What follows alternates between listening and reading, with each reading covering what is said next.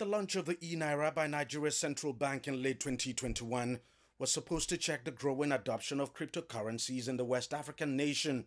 2 years later, the eNaira is still struggling to catch up with other cryptos and digital assets, whose adoption rate has surged significantly. The cryptocurrencies are way beyond Nigeria.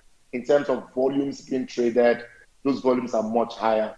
In terms of peer-to-peer transactions, in terms of counterparties, you're trading with counterparties across the world. But the eNaira is basically, at the moment, limited to our geographical construct at the moment.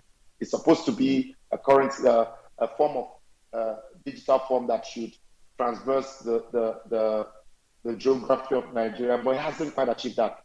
To increase the adoption rate of the eNaira, the central bank has now given approval to international money transfer operators to use it for foreign remittances as a means to address Nigeria's crippling forex shortage. The Apex Bank also says the eNaira will now support NFC technology that will allow for contactless payments.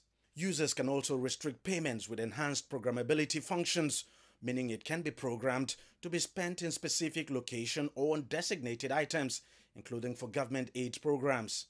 The angle of remittances and also trying to open up the eNaira to more fintech-related solutions.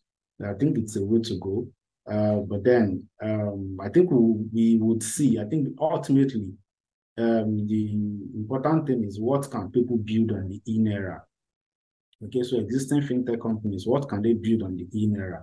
So I think that's like where the question is. So they can make all these changes, but ultimately, those that will create the final products for consumers and customers to use, ultimately are the ones that will determine what they can build, and whatever they build on it would determine how much adoption the eNaira would take over time. The eNaira adoption rate has been quite disappointing, with an IMF report in May saying that about 98.5% of eNaira wallets have not been used even once.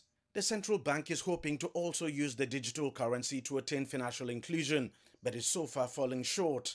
Not even the introduction of USSD functionality into the eNaira has made much of a difference.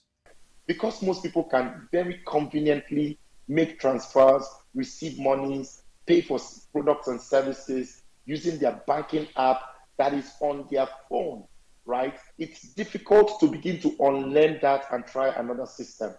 So eNaira is competing with other forms of digital payment. So until we get to that position where Nigerians and our citizens can see a more robust case use, I think they might not likely see any changes, any major changes.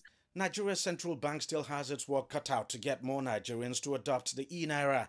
It needs to win the trust of young people who are the main users of digital currencies in the country. Some say its decision to restrict the use of cryptocurrencies is affecting its campaign to drive the adoption rate of the eNaira among young people. DG Badimosi, CGTN, Lagos, Nigeria.